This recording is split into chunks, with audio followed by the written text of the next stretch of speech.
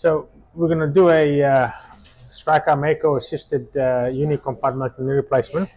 Here's the X-ray of the patient. As you can see, he's got medial joint space narrowing, not complete bone on bone, but enough to warrant surgery, painful. And I've done an MRI scan on this patient just to make sure that we don't have involvement of the lateral compartment. The lateral compartment, as you can see here, is pretty good, and the patellofemoral compartment is pretty good as well. So we are going to do a unicompartment on the medial side. As you can see, it's bone on bone with bone edema. So I'll take you through the planning of how we do the uni. We've done the CT scan, which is here, according to the protocol that is required to plan their patient's implants and where they're going to go and what angle we're going to okay. So here we are. We are going to take it for the planning. So as I mentioned before, the CT scan has been done and the CT has been uploaded to the Stryker software. And what we can do now is we can superimpose the implants onto the bone, and we can see exactly where the bones are going to be positioned. So this is Jordan. Jordan's a Stryker Mako product specialist, and he's going to take us through how he places the implants. So we get the raw data from the referral from Dr. Kosh, and we turn it into a 3D model, and we place our components or implants on the bone model and on the CT scan, and we can, to the millimeter, place the implant exactly where we want it based on the patient's anatomy. So we plan in all three planes, so it's very, very accurate, and we can see we have the patient's CT scan, so we can pick up any anomaly or any anatomical issues that that could present intra-op. So we can see here with the femur on the side view that we can follow the natural J curve of the implant, and we can make a degree changes in all different directions. So for example, if you want to change the alignment of the most proximal bit, we can change the flexion. Can you change the flexion a bit? Yeah. So you can see the implant that's moving. So we are flexing the implant a bit more. But in this situation, we want to keep it about 7.5 degrees. So we'll go back to 7. And the same here. This is now in the axial plane. We're looking at how the implant is positioned onto the condyles. Can you medialize it a little bit to see how we go with that? Yeah. So all directional arrows that we can change. Okay. Good. And we can make sure we're not overhanging in the notch here, so very, very safe. And we can change our rotation on the femoral implant as well to match the center of the condyle. Which we've done. Okay, go to the tibial side now. Yeah. So this is the tibia positioning. As you can see, you want to make sure that we follow the bony contour. So we're placing the implant in 6 degrees of varus, and we want to make sure that we have good cortical rim fit for the implant, which looks pretty good over there. And this is the posterior slope. Once again, we're following the bony contour at a slope of 5 degrees. So I'm happy with the implant placement. The final adjustment will be done intraoperatively when I give the computer the soft tissue tension or the balance when I do the stress views. So we'll take you through that as well. We have put the trackers on, and here's the robot at the back, ready to go. So now we're going to register the leg onto the computer. So we'll do that now. Okay, you can see this is the registration of the femoral head center. And then we register the malleoli. Yep. Yep. Good.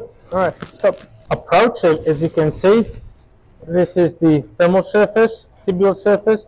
It's totally down to bone over here. It's worn, as you can see. So that's where the pain is coming from. Okay, good. There's those dots on there, and as we go through over here, this is a pointer, and I'm going to pick those points on here, and we are going to capture. Go there, there, there, and there. And the same thing applies to all the points. One more again. There, there, there, and there. Good. So I'm going to do that to all those points, and we'll do the same to the tibia, which I will show you in a second. Okay, good. There, that we have now registered the leg onto the computer, and it's telling us the alignment. So there's a small box on the right hand side that says varus. It's 5 of varus. I'm in 5 of FFD, tibial rotation of 5 degrees. So now I'm going to move the knee through its range, okay, and I know exactly what alignment it is. So it's in varus about 5 to 4 degrees, and it comes out into valgus inflection. So now I'm going to give it a stress value, okay, capture. So capture, capture, capture, capture. Okay, so I've captured the point with the stress, saying it goes from about 5 varus to about 2 or 3 varus, and in the end it's going into a bit of valgus. So we're going to try and replicate that. So next screen. Okay, so this is the planning screen. We're going to look at the tracking of the femoral component. Those red dots there show that we are tracking really well, as you can see on that sort of imaginary black line of the femoral center. We're doing pretty well. And in the coronal plane, once again, you can see that we are tracking pretty well. Okay, so what we're going to do now is we're going to balance it. So the orange means tight, and the blue means loose. So on the top. So we know we tied all the way through. So what we're going to do is we're going to take a bit more of the tibia. Can we take more of the tibia, please?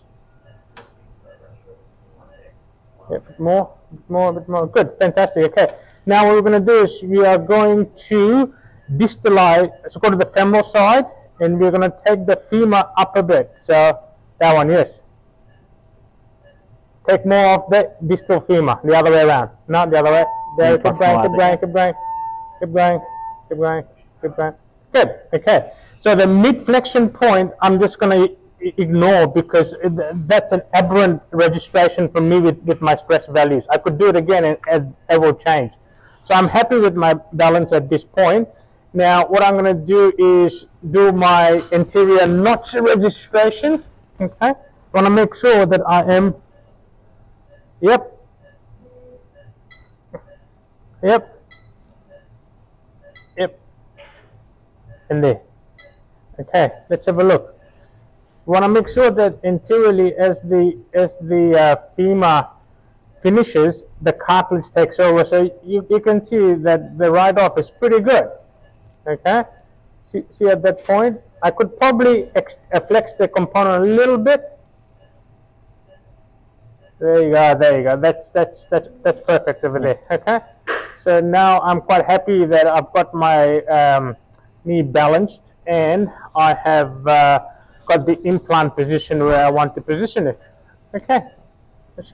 Ready for the robot. Here's Jordan bringing the Mako in. Initially, we're going to start off with the saw, and then we'll go to the burr. So the robot is not being positioned in. Good. Okay. And I'm going to bring it into that zone. If you can look on the screen, once the robot's in the zone, it'll can you come here? So look here as well. So it's going to position me where I have to cut, and when it's in position, it'll start to cut.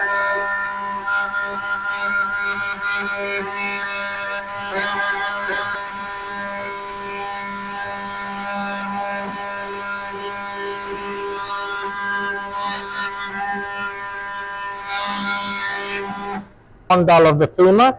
Once you're going to see the robot's moving it into place when it's in there.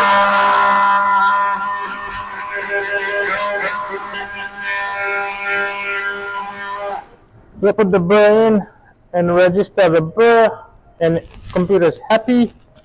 So now we are going to position our retractors. Where's the big one?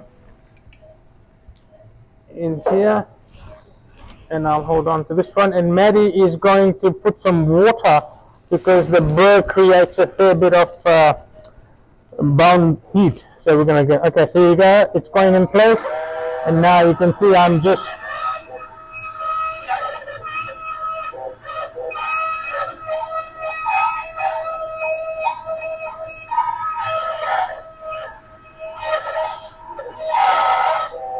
so it's got a very good haptic feedback and you can feel, and it doesn't allow me to go out of the boundary, the green boundary. It'll stop if I try and push it out of the boundary. If I'm gonna go out here, I can't.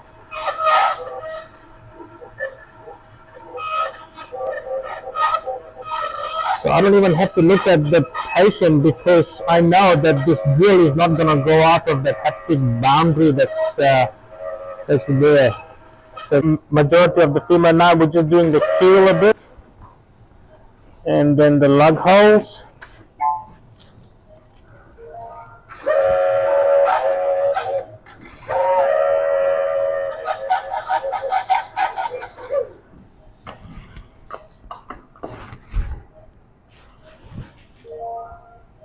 So we've just registered the tibia again, and we are going to do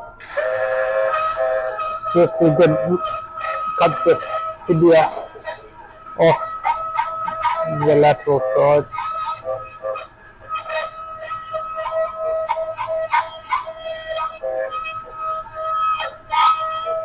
Red means I'm going to be deeper than I should, so I should stop. What's your challenge? So I'm just removing the, where's the femur gone? Here it is, the tibia, sorry. Cocker. The tibia, and here it comes. Okay, that's the size of the tibia that I've taken. It's about 3.5, 4 mils. Okay, so now the last bit of the robot is those lug holes. There we are. We're going in there and good. Next one.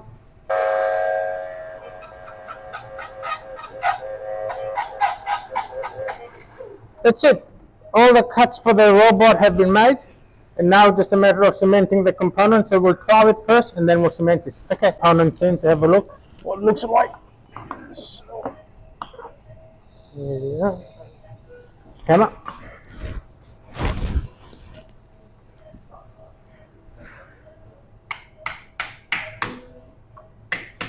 Plastic. Okay, let's have a look on the screen. I've got the trial in. I should be in varus, so they got 2 of varus distally. In extension, 2.5, 2.5. As I go into flexion, I'm going into valgus because that's where I was before, which is quite acceptable. Okay, so this is what I wanted from 5 varus in extension to about 2, which is where I am at the moment. There, 2, 3 degrees. And in flexion, I'm there. Now let's look at the, yep, yep, yep, yep.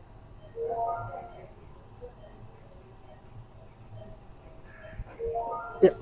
It's a bit tight in the inflection, but that's fine. Okay, good. Surface that we've created, and I've just put the tibial component in.